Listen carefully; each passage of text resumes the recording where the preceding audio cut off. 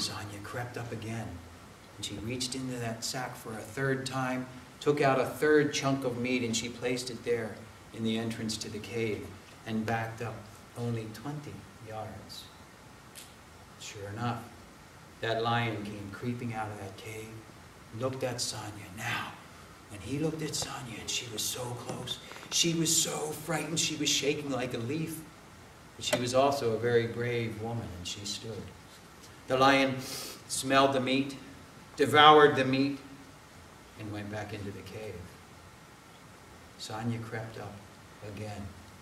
She reached into that sack. She had one more chunk of meat, which she took out and placed carefully in front of the cave, and stepped back, this time only 3 steps, and waited.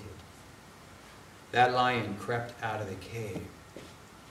First just stood there looking at Sonia. And then he smelled that meat, and he started to devour that meat. And as he did, Sonia inched forward very carefully. And she leaned in, reached out her hand, and she took hold of a single whisker from his chin and pulled. The lion continued eating the meat.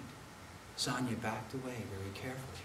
She came to a clump of bushes, and then she turned and ran. She ran and she ran all the way back to the home of the witch doctor, and she knocked on the door.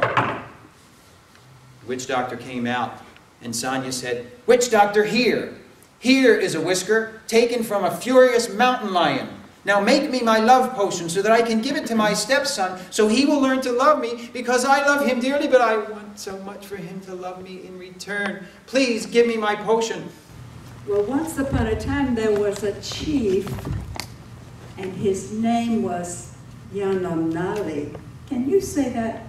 Yanonali. Yeah. A Chumash chief he was. He was very busy. One day, a villager ran to the chief. "Yanonali, Yanonali, there's a stranger in our village. There's a stranger in our village. She's causing a lot of problems. And her name is Spider. That spider is spinning webs all over our houses and across our doorways. We're falling into them every single minute. Will you please ask Spider to leave our village?" "Send Spider to me," said the chief. "Spider, the people say that your webs are causing problems. They're falling through them. They're hurting themselves. Please think of a way to use your webs to help people." And to the people he said, "You see this spider? There's much good in her. She will remain among us." And it was true. 2 days later, another villager ran to the chief. "Chief Yanonali, there's a stranger in our village. His name is Rat. This rat person is causing problems. He's stealing our rice, our beans, our special seeds. You must ask this rat to leave our village. We don't want him here." You know, the Native Americans, all the many, many different tribes, they all have their very own creation story.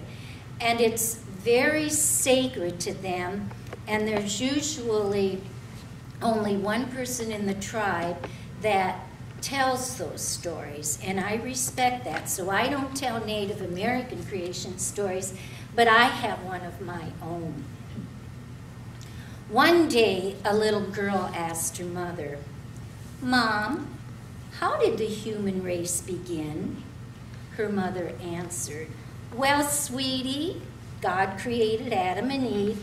They had children, and so all mankind began with God's creation." A few days later, the little girl asked her father the same question. He answered, "Well, dear, long ago there were these monkeys from which the human race evolved." The confused little girl returned to her mother and asked, Mom, how is it possible that you told me God created the human race and Dad said they evolved from monkeys? Her mother answered, well, sweetie, it's simple. I told you about my side of the family and Bob told you about his.